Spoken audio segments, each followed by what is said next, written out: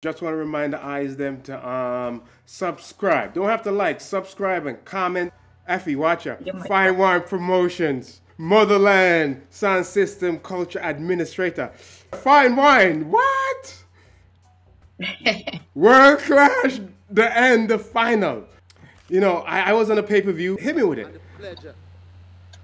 Well, where would you like to start off? The crowning, or would you like to just go straight into the clash? Go into the clash. Okay, so as you know, Stereotype was first. So Stereotype started off first. Yes, he was delivering very well. Played the Lucci, then the Christopher Ellis in the beginning. Yes, the Dennis Brown, and the Bounty there. So he delivered. Yeah. Mostly I'd say it was the budget, the Bounty that kind of gave him a kick. Near to, I'd say halfway near to the end. So he got a good forward, a good run at the first round. But then also you had Mystic as well. Now with Mystic, we know the Canadians itself. The Canadians now, their first time being in the UK. So it could be the nerves, or they're not pretty sure, or the crowd actually didn't know how to take on to them. So and also they were playing a lot of brand new tunes, the skilly bang them song. So they came on too forceful, too quick with the brand new tunes with songs. UK don't really know much. When you talk about Cold Braid and certain sounds and Warrior, yes, UK know about it. When you talk about the Canadian Mystic, don't forget they're only getting to learn about these sounds here during the lockdown. So we had the fourth round, which was Cold Braid for Diamond and his selector. What can I say? Between him and Speedy Stereo 5, yeah, he came and he took on the stage. Again, don't forget, Chris Diamond's got fan bases also in the UK. So it was a month ago. You know, the last time Giraffe is around. He was, yeah, but it's been consistently traveling, coming to the UK and juggling into a dancehall scene. So he's also got them patrons there that would have followed through and supported him. So that was expected. He was playing, he was dropping some tunes, and you know, and like he was there. Because when he walked in, he had all his army gear ready for war. And representing Jamaica, like to the. I think it was Tony Mataran. I think it's Tony Mataran. I know Mataran coached him. Him and Mataran, I think, was, you know, really collaborating and planning before the event. Yes, from what I have heard. Yes. Wow, go. Yes. But he did deliver on the first round, and then now we go into the fifth round now, which is the African Dynamq. Yeah. Dressed in his African. How do you do? How my boy do? Go on, Red. Let me show you how you play a beat. He came out there, as usual, you know, he's going to be dressed down with African, the cheeky trousers, you know, the headband, the African cheeky headband. So when he came in and he was playing some tunes, but now we want to hear customs. Custom started dropping from there. He was dropping custom after custom.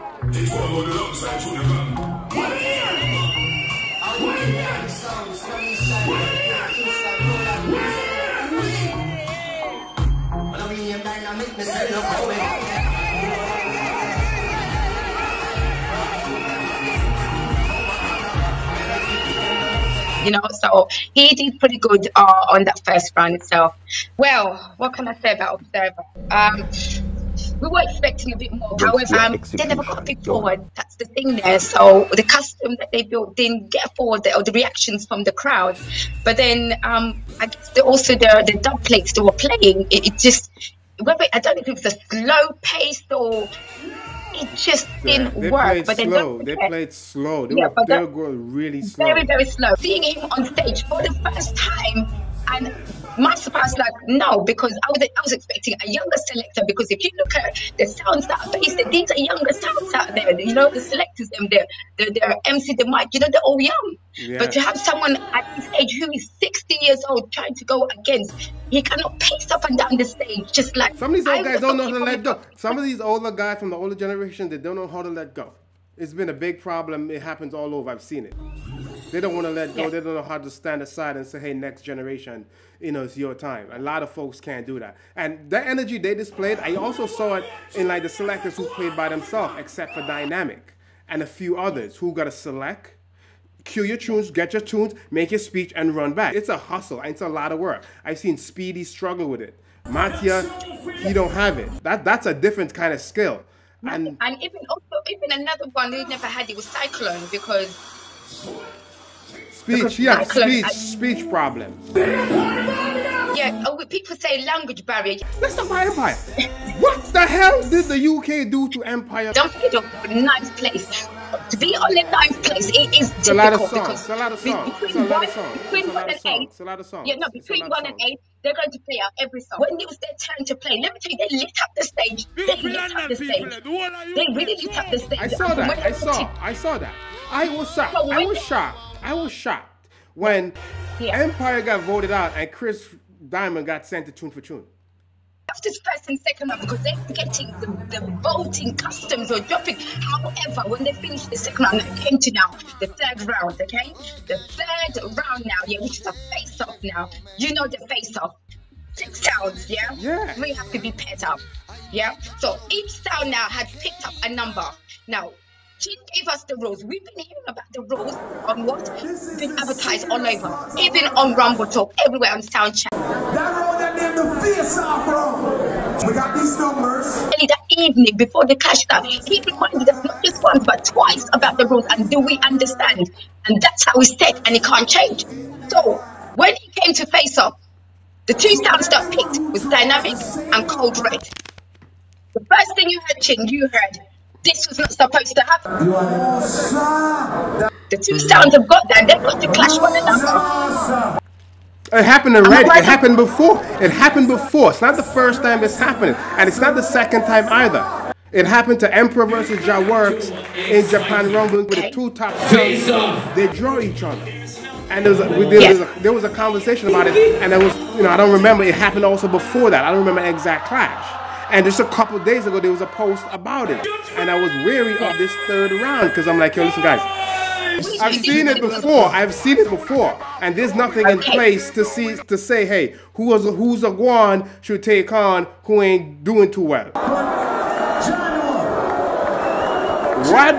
No, Tell me, hit me with that. The cause now. That was the big cause, not just Empire Love, but I love the sounds. The reason why I'm going to tell you this, yeah. This is the reason. So when they decided to say, you know what, we predicted this was going to happen either way, Dynamq and Cold Red. Now these are strong sounds. Now okay, Dynamq's probably managed. I don't want to put words into people, but Dynamq and Cold Red could be, under management of Chin.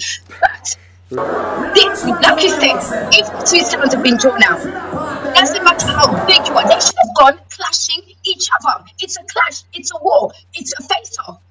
Yeah. It's controversial. It's controversial. It's very controversial. It is very controversial, and they're not seeing that part there. That's what you saw on stage and so on. But the really wasn't happy. Yes, Empire Sounds were not happy about that because you can't blame them. You can't blame them for certain things. The streets are saying Speedy got a raw deal. Like when the voting with Tony, at one point he may have forgotten Speedy was still in the clash or something. Yes, and that is the problem there. That's the problem. There was so much there, little mistakes, but my biggest mistake, the Speedy's part, I could truly see, and I, do you know what? Respect to Speedy, Empire was like what I've been supporting, so I was like shocked to see like the way they came on stage, presented themselves on stage. So I was so happy to see them round 1 and 2, going through and just producing certain things. But then also, it's okay. To me, you know what? I'm not going to say it in a good way. I'm going to say it in my bad way. Like my wow moments were like, I'm like, wow, I'm like disappointed. Chris Dynamq apparently played 3 tunes, 3 playbacks. The 3 playbacks. No one mentioned it. Even the host never mentioned it. Well, I think the crowd knew. They said the crowd knew. And but was there a rule on a playback? That's the question there that no one said, and I didn't hear it from the host, or I didn't hear it from Chin. Because if there is a playback, there should be some form of a penalty. See, this is the thing, right? I don't know if there's it's actually stated in the rules that if a sound play back a song, they're automatically eliminated, right? That's something from our side that they've really left to the crowd to decide. Crowd, if you hear it it's up to you. But we're not gonna say, hey. But then the thing is that we did say there's a playback, and we kept wrong in saying there's a playback. They will not actually know because they were not listening to us. So we could shout as much as we want, but then the host is not saying anything. So it took Dynamq and Marvin Empire to come and say, yo, you played back. I was shocked. So it was. I was shocked. There's a new generation who's like saying play better. You play about 2 seconds. The Freddie Mac gonna play first round in the mile. Who agree say yes? Where hey, if the crowd is okay with it and I get away with it, so be it. Maybe your dub play doesn't sound good as mine. Doesn't mean I'm necessarily not gonna play mine because you know, whatever. If he busts the crowd and the crowd don't remember, that's who you're playing for. So if the crowd is okay, so yeah, in that moment I was shocked. Because I thought he was gone. I really thought Chris was gone. And then I felt like, wow, this UK crowd really love you. And Dynamq too. I think Dynamq got a lot of extra love in the 3rd round as well. He did. 4th round is when he went and played, like, he played his life away. It's like Tony Matteron said, like, you know, when you're playing with the ancestors, he came to go and play for like the ancestors were calling for him, you know. But the 3rd round, when the rules got changed and everything went onto a dub play, yeah, to be honest, yeah, he did get his moments where he was not getting any forwards. He wasn't getting any forwards. Even Chris Diamond also had his moment as well, where he was not getting any forwards. When it came to the 4th round, because that time now, the 4th round, you had between Empire and Code Red and Dynamq. I was shocked when Chris went through. I was shocked. I think he might have been shocked as well. But that's the problem here, and this is the problem. This is why Empire did win to me and to us. Like they have won, because if the rules never changed, 2 of the big sounds would have been eliminated. That would have been either Chris Diamond or Dynamq. It would be either Empire or tune for tune with Dynamq or with Code Red. Listen, they call themselves a bad sound. Chris Diamond says a bad sound. The Africans say it's a bad sound. Actually, one another. These things should have been kept as like original clashes. Like, you know, you keep as original. Listen, this point, I thought this was when they were talking about the rule of the change of the rules when Chin said to Empire, hey, remember I changed the rules back in Rumble in England to bring you to world class. So hey, you know, I'm doing it here again. This is my thing. So I think that was, we heard that, was like, wow. So Effie, this is what made Clash. Yeah, the Tune for Tune was somewhat disappointing. You guys ready for Tune for Tune? Best of 10. Of course I fucked up.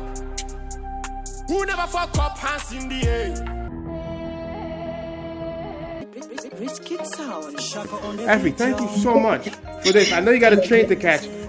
Look into your crystal ball. What do you see? My crystal ball. Now we've come to the end of the world clash. Okay. People are wondering what's going to happen. Is UK keeping something? The UK clash, anything? Is the US keeping the US clash or the American clash? Who knows? But the future for myself and the team, Sasha Marnie, Marvin Empire, you know, there's a few of us there, just managed to get the connections of the 4 corners of Africa so we can work together now. So our next big thing is going to be in Motherland. You go into Motherland Sound System Culture Facebook, everybody is in there. That is Motherland. That is Motherland. And I like, you know, you got Father Bengi, you got good guidance. You know, you're in good company. Father Bengi also got like the younger youths, them who kept the clash, which was the Gambian Cup clash in January in Gambia. So they're also through working with us as well. Tyrone, call Tyrone. You guys gonna have to call Tyrone now. Call Tyrone. Call the real Tyrone. Yeah, Tyrone. Do you know what, Tyrone? Like I said, yeah, it's nothing biased, yeah, but do you know what? It's just that we thought, oh, get rid of Tyrone. Like, you know, let's get the connections out first. But Tyrone surprised us, UK, yeah, he really did. He came with somersaults and kicked that box and everything. I flip and got jump on the table. And when he got the booze, but one thing I give him respect for, and I think I never acknowledged that, and I do apologize, Tyrone, if you do watch this, is the he kept going. If the amount of balls he got, like left, right, centre, go home, he's standing on the stage, he could hear everything that's being called towards him. And he still, guess what, had a smile on his face and still continued until he won the British hearts. And from when he's not even just the British hearts, but he won also the Europeans in there, you know? And gosh, like, and I had to even step back and say, well, okay. You know, good entertainer, mystic. Something that's entertaining, you know, something that's that's there can bring forward. You could be the next